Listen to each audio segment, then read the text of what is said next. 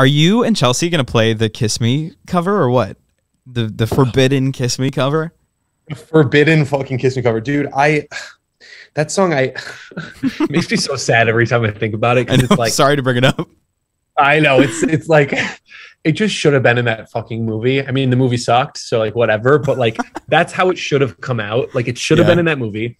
It should have released via that. Now it's like I think people would eat that song alive. Like I think people would love it.